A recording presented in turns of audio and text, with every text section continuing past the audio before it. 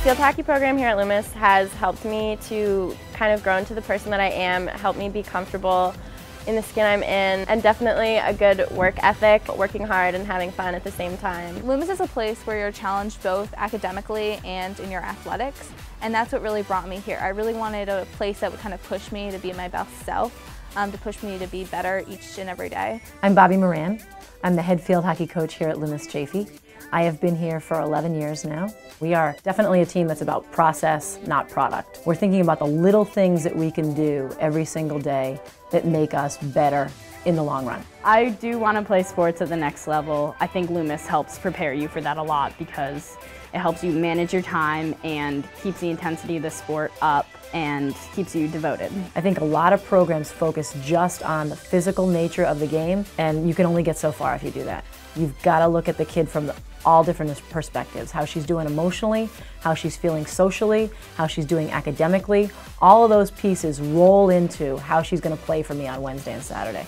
Coach Moran is a really great support for everything I do on campus, field hockey, academics. If I'm having any troubles, I know I can go and talk to her. Whether my player is going to play field hockey in college, or ice hockey in college, or lacrosse in college, or play basketball, or whatever it is that she wants to do, I want to help them. I want to be a part of that process for them. But it begins freshman year. We talk about different clinics that they can get involved in, different coaching things that they can go to, different showcases, and then we move them through the process, hopefully helping them find the best possible fit. We've had really good success. She makes you feel so good when you pull that play off and you score a goal, or you finally get past a defenseman or stop their player that you have been trying to all season. I love setting up a practice and then being able to pull a kid out and talk with them one-on-one and say, you know what, you're doing this really well, but let's focus on this piece today.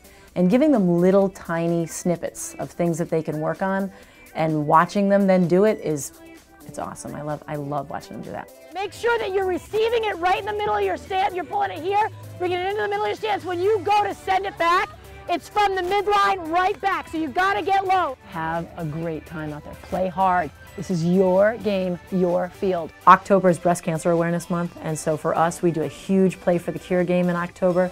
The kids get involved, they sell t-shirts and they sell wristbands. The girls get in pink, it's a blast. They have a great time and they're raising money and awareness for a great cause. I love the team camaraderie. I feel like instead of being just a team, we're more of a family, and it's great having a family away from home. I am looking for smart, young, confident kids who want to work hard. I want to look for kids who have a great attitude and who love being a part of something bigger than themselves. That's really important to me. Playing on a team is one of the most important things you can do at school, and being a part of that support group and always having them there to back you up on and off the field is amazing, and so I love being with them all the time, which is my favorite part.